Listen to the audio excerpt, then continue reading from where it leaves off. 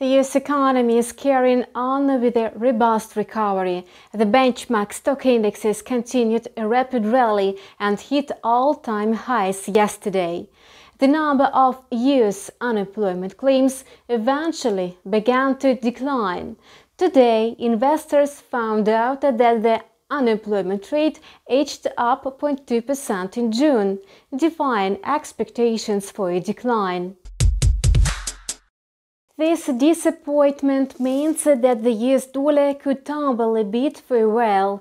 It will impact on the currency pairs in which the US dollar was setting the tone lately. Nevertheless, weakness of the US dollar is going to be short-lived as there are preconditions for its new highs. The US key stock indexes are extending their winning streak. Yesterday, the S&P 500 gained 0.5%. The index, which embraced both stocks of high-tech and established companies, climbed to 4,320 points. Judging by the ongoing dynamic and recent macroeconomic data, the S&P 500 is capable of resuming a rally after a short pause or downward correction. The index is expected to hold in the corridor of 4,280 to 4,360 points. Meanwhile, the authorities worldwide are overhauling the taxation principles for large international corporations. In the first place, Internet and high-tech giants will be subject to these changes. Apple, Google, Amazon, Facebook and similar companies will have to pay at least 15% of profits in the countries where they earn such profits, regardless of the country of their incorporation. This common policy has been adopted by the G7 countries, and 130 other countries followed suit quickly. The US dollar index has been hovering at high levels since early April. The US currency finds solid support from the robust economic recovery. Besides, the greenback pins hopes on rampant inflation in the United States. In turn, a surge in inflation summons expectations for a rate hike by the Fed Reserve. Meanwhile, the US dollar index is trading at near 92.60. It's likely to hold in the corridor of 92.10 to 92.60. Experts do not rule out its downward retracements. This is what is going on in the meantime.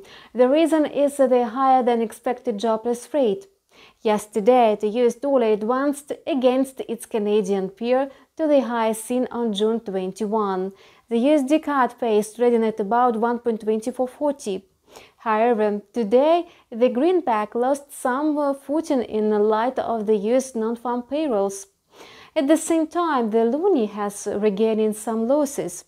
The currency pair is expected to trade in the corridor of 1.2350 to 1.2400, depending on the market response to new economic data from the United States. The cryptocurrency market has come to a standstill.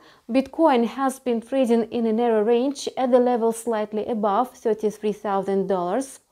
Recently, no important news has been released on the crypto front. No wonder the whole market is trading with a low dynamic.